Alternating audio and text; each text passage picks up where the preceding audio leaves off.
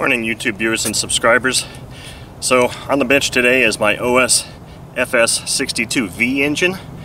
I've got a 13.6 prop and about half a tank of Morgan's FAI fuel, an OS number or F plug. Actually, I did just run this on 5%, so the engine is still warm. Let's see if we can repeat the single flip start. And I'm certain I'm probably going to have to change some needle valve settings. In fact, I'm going to richen it up just a hair for this fuel. Let's see how she does.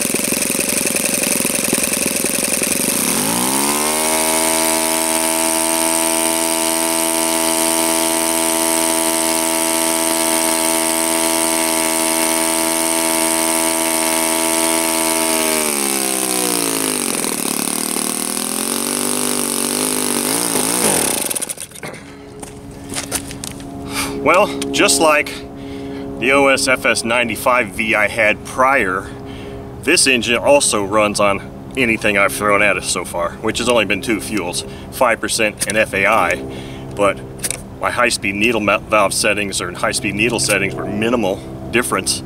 I didn't do anything to the low speed. It still idled great.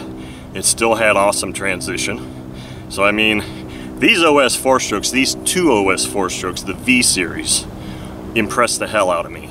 I've never run the alphas, nor will I ever. Just not interested in those.